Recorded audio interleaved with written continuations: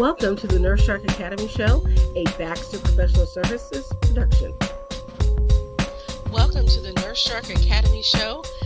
I'm Tina Baxter, your host. We are experts in nursing and experts in business. Today, on today's show, Season 1, Episode 6, we have Traceyna Miller, who is a registered nurse with a master's degree in education and the owner of Passionate Healthcare Training Academy. Welcome, Traceyna, to the show.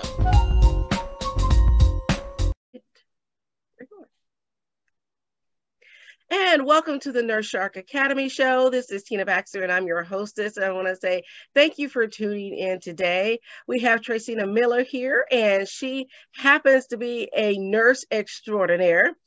She has launched her own business as a CPR instructor, and she's added a lactation specialist on there as well. She's got a bunch of things to talk about today. She's one of our fellow Sharks, and I'm glad to have you. Welcome. Traceyna, you want to go ahead and introduce yourself to our audience? Sure. Thank you, Miss Tina. My name is Traceyna Miller. I've been a registered nurse for it now to be 12 years this year. I can't believe it. I've been a nurse educator since I graduated with my master's in 2016. I launched my business in 2020. And since then, Miss Tina has been a blessing, an excellent mentor, preceptor, and I thank you for that. So I've been blessed to be able to do a lot within these 12 years. Great. Now, the first question that I always ask, and I want to thank you for the compliment, but the first question that I always ask is, why did you become a nurse?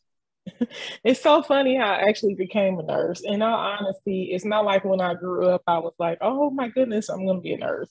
So originally I wanted to go into optometry. I'm not sure why, but it was just always like interested in it. So I graduated in 01 from Anderson High School. I came down here to IUPUI and I actually had enrolled as a pre-optometry student, but one of the counselors, an African-American counselor, put me to the side and she was like, well, just in case, you need to have a backup. And me being young, I'm like, okay. So she just stuck me in biology. So I ended up, I ended up getting a biology degree in December of 2000 I graduated, 2005 or 6 or something like that. So after that, I had gotten married and I worked as a secretary. And I tried to get into optometry school. I applied at IU's, Tennessee State. And I didn't get in. I tried like 3 or 4 times and God said no. So I thought, oh my goodness. I was like, well, I guess I'll just stay here as a secretary, I never even used my biology degree. And my manager at the time, he came to me, he was like, you have so much potential. There's something you're not going to sit here the rest of your life. And I thought, well, I mean, why not? So I prayed about it and I was like, you know what? I was like, I'm going to go to nursing school. So at the time, Harrison College was open. It was between Harrison and University of Indianapolis. And I asked for God to show me which way to go. And I got in with flying colors at U of I for the accelerated nursing program. So I graduated from there for my BSN in 2011. And at the time you could go on for your master's. So I was taking master's classes at the same time.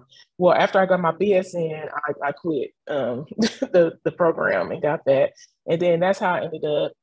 But I always kind of had a passion when I was in nursing school to teach. I knew that I wanted to reach back then and help us. So that's how I ended up getting my master's. So that's how I became a nurse. Well, that's a lot to unpack. So for, one door closes, another one opens. Yeah, absolutely. I mean, if you still want to go to optometry school, I bet they take you now. I'm okay with that. And then I was like, I never just realized the path that God was actually leading me on at the time. Like, I've been so blessed to have so many opportunities as a nurse that I don't think that I would have had those opportunities as an optometrist. I mean, I'm not, who knows? I don't know. Maybe God has shown me what could have been, what couldn't have been. But for now, I've been blessed to be able to do this. Well, that's great. Now, what was your first job out of nursing school? My first job out of nursing school, I hated it. I worked med surg and it was awful, GI med surg. And I thought to myself, oh my goodness, what did I get myself into? So, but like I said, when I was in nursing school, and I always had a passion for community nursing too. And I only had one daughter at the time, and I applied to be a school nurse, and I got the job, and I was out there. So I honed in on yeah. But, blessings to those who are able to do for nursing. That's the beauty of nursing. You can do so much, someone has to do it. So, yeah. I did that as a nurse tech on med surg. And when I got out of school myself, I was offered a job in med surg, the job I really wanted in psychiatry. Finally, the job in psychiatry, I was waiting, I got the med surg offer first. And I went back to them and I said, now, if you really want me to work for you, Ball Hospital, y'all got to step this up, because this other has already offered me a job and I need to make money. So, and I didn't really want to work there because the hospital at that time was going through a lot of flux. And so they were doing things like, and this is something that happens in nursing a lot, laying off the seasoned nurses and hiring all new grads. So the seasoned nurses didn't want to teach us anything. And the manager of that unit she was an hour late for the appointment. She rushed through it, didn't really ask me any questions, just sort of haphazardly, offered me the job, because she didn't really interview me at all. And I just didn't have a good feel for that, but I knew I was broke, so I had to have a job. Right, girl. When they offered me my first pay, I was like, "Oh my God, I'm rich!" Not knowing, I was like, "Oh Lord, mercy."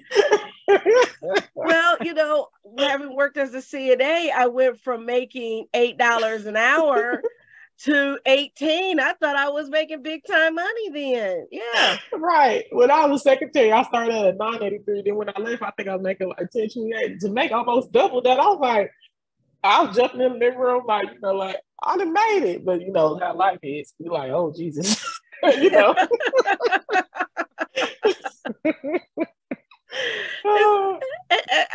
Fortunately, psychiatry came through, and that's all history.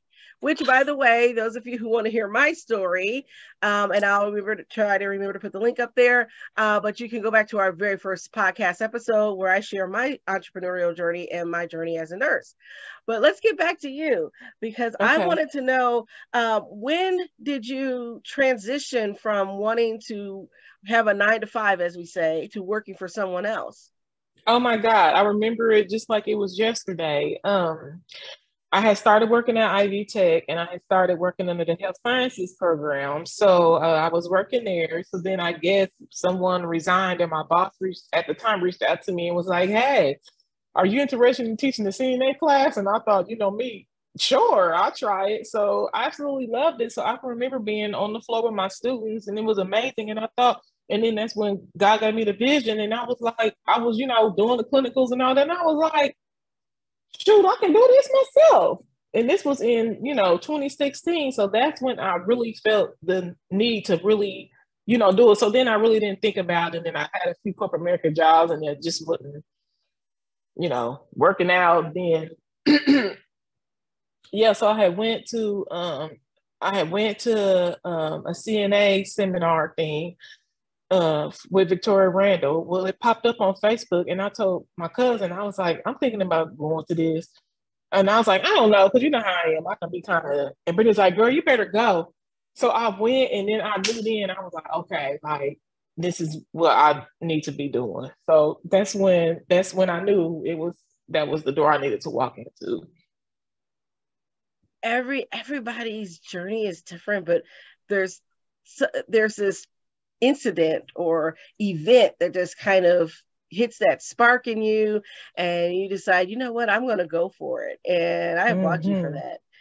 And so where are you now? What's happening with your business now? And tell us about your business.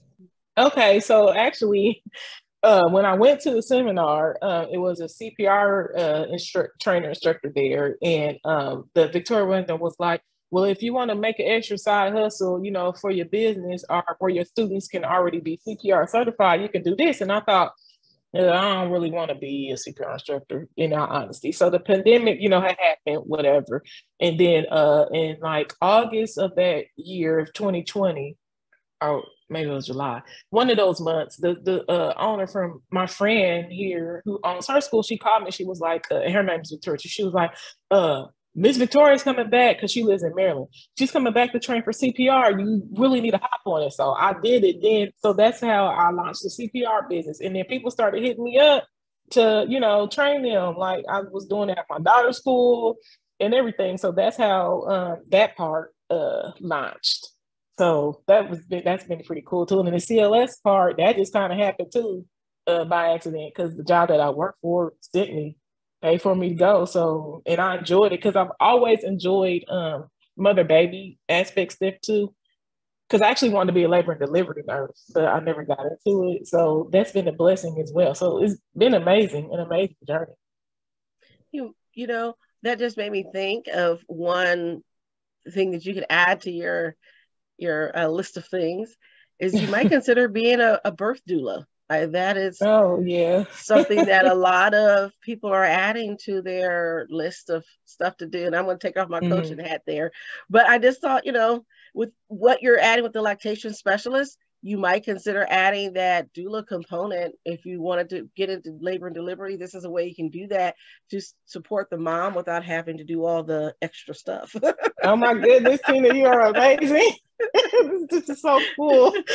There's so much stuff you can do, like, oh wow. And that's the beauty of nursing, is it not? That there's so many different paths that you can take. I've had a few guests here, and it's very interesting on how each nurse has found her way into what her passion is. It's amazing to see that. And, most of us started out med-surg or, bedside nursing, but we've moved on and grown and doing some things. And some of us still kind of do a little bit of bedside nursing.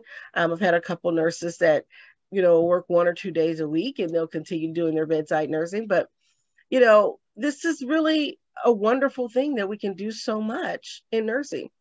Yeah, I know. And I enjoy doing the CNA program. I enjoy that because I feel like at that stage, we can instill so much in them. Like blessing to the CNAs. If you want to stop there, cool. But I feel like you can just instill so much, in them. Like it opens up so many doors, It's that entryway into the healthcare field. Yeah. And what I like about the CNA training is that you get enough to know if you're going to like nursing and enough to know if you're not. If you're going to faint at the sight of blood, you're going to figure that out in your CNA program. Right.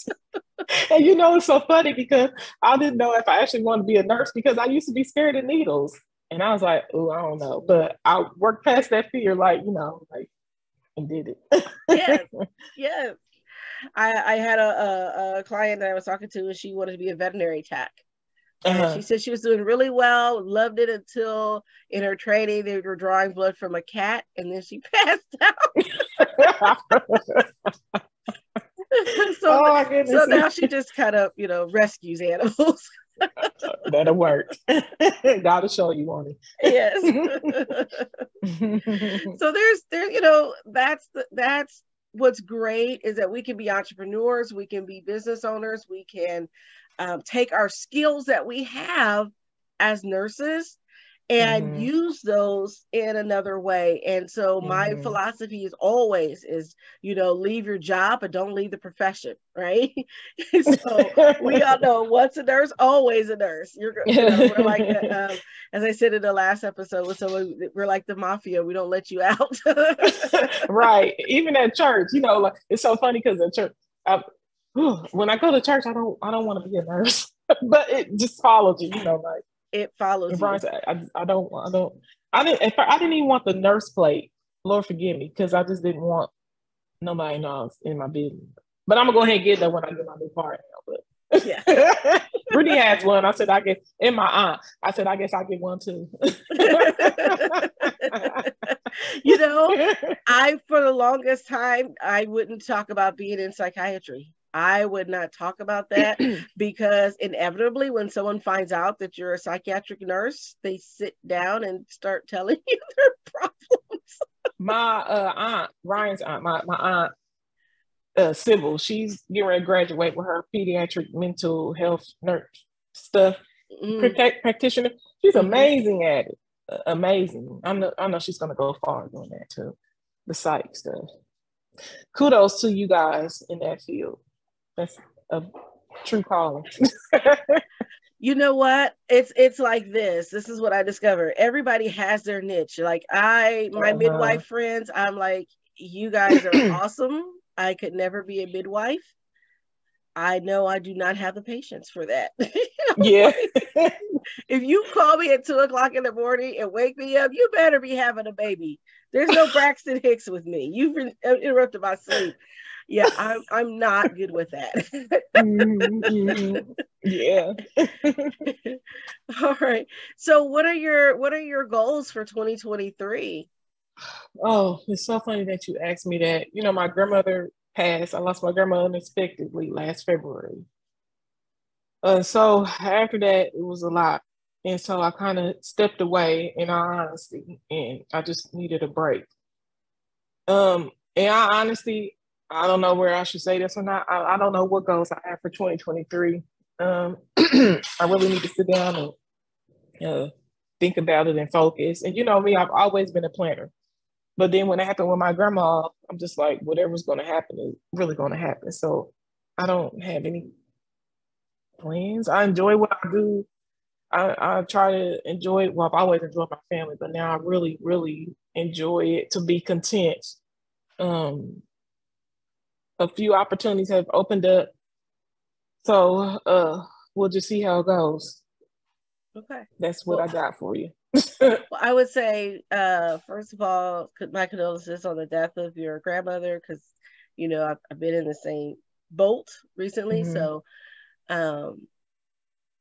but shameless plug, we do have a strategic planning workshop coming up next Saturday. Should you like to attend? Oh, Lord. Send me the yeah, because bless your heart. Oh my God, you're amazing. This is something that, you know, I do for my business. Is I set my goals, but I do it for my personal life too. I set my goals and intentions, and so I think that kind of helps us to navigate where we're going. So when the opportunities are there, we're ready for them. Yeah, and we're in the right mind space for that. So yeah, so if you want to join us for that, I didn't even know nothing about it, Miss Tina. I will put that in the show notes as well. Actually, your episode may go up afterwards, but I will. It's on our Facebook page and on our new website. So yeah. But let's talk about getting you ready for 2023, because I think that's important. And I think that will help you in the long run to not stress about it, because you already have had that, you know, thinking and kind of thinking forward. So with that, as an entrepreneur, what is the biggest challenge you face as an entrepreneur? I would have to say doubt at times. In all honesty, I know I can do it, but sometimes I don't know. Like, and then with grandma, with that happening, it's just kind of been a lot. So, you know, I'm always a go-getter. I've always been a planner, you know, but I would say that's the biggest challenge. I used to say it was money, but now I really don't think it's money anymore. Because you can always, as a nurse, you can always make some money. So I would say that's the biggest challenge for me now. So I guess it's shifted. That self-doubt. Yeah. And you would think, I guess, with me being all the support I've had over the years, I don't know, I guess it's just me. I don't know. Can I just say that you're not the only one that's in that boat? We all have these moments of what we call that self-doubt or that imposter syndrome that comes in. And there are certainly ways for us to work through it. And my philosophy is that nurses are heroes. We are the heroes of our own epic journey. And I'm just going to say, wear your cape, girl, wear your cape. And wear it well. Oh, wow. Thank you so much. Oh, wow. So lastly, if you had to give one piece of advice to a new entrepreneur or budding entrepreneur, what would it be? The advice I would have would be to stay true to yourself. Remember, like someone told me, remember your why and just follow your passion. You'll know if it's right or wrong. There are a lot of people who could just say a whole bunch of stuff. Don't worry about that. Keep being you. Push forward. Remain true to yourself, and people will know if you're passionate about it or not, because it will show in your attitude and your work. Don't forget about those people who've helped you along the way. Your supporters, your clientele. Always say thank you. Be kind. Be respectful. Even when I go and do clinicals, I thank my students all the time. If it wasn't for them, we wouldn't be where we are. You know what I'm saying? And I'm just always myself. So that's the advice I would give. Being unapologetically you. Yes, absolutely. In a professional way. But sometimes, you can do you, but be true to your heart. Mm-hmm. Stay true to your heart, and God will bless you. And then knowing what to say yes to and what to say no to, because people come to you with all kinds of stuff. I done turned down a few 6-figure gigs. Even my husband looked like, I can't believe you did that. Sometimes I say, I can't believe I did that neither. But you can have a whole bunch of money and be unhappy. Look at Michael Jackson. Sure, he couldn't even get no sleep. It's true. Mm-hmm. You know what I'm saying? So, yep. That's what I would say. Find your passion, find your path, and stick to it, and go forward. All right. Well, I want to thank you for coming on the show, and thank you for your time. It was a pleasure having you, as always. Thank you, Miss Tina. Pleasure being in your presence. Thank you. And this is the Nurse Shark Academy. You can find us on Podbean and Spotify and other places where you get your podcasts. We thank you for listening, and we hope to see you again. Goodbye.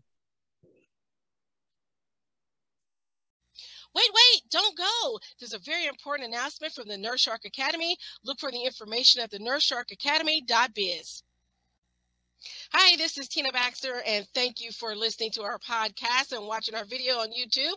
I want to thank you for joining us today, but before you go, please don't forget that we have the Nurse Shark Academy Freedom Finance Workshop coming up on March the 29th. 2023 from 3 p.m. to 5 p.m. Eastern Standard Time.